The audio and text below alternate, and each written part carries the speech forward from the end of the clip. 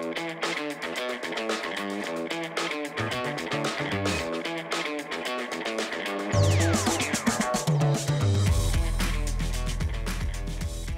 to Science Ninja TV.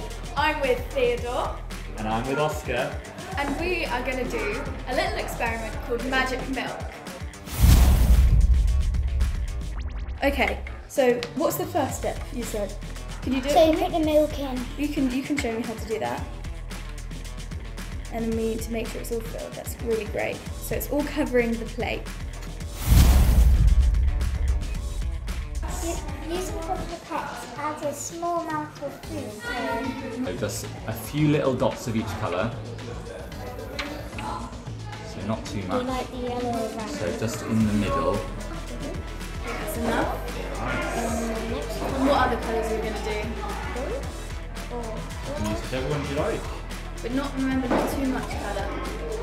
Only a couple, 2 drops. That's enough.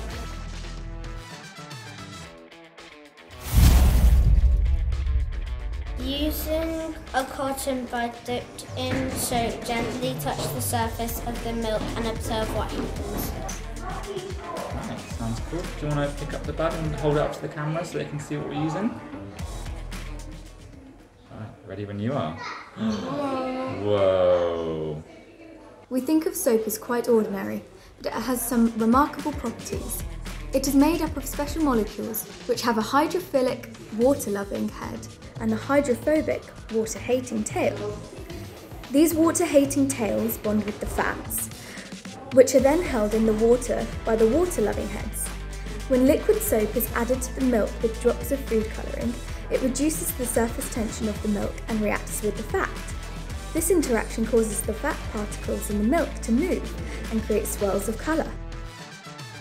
Thanks for watching Science Ninja TV. See you next time for more experiments.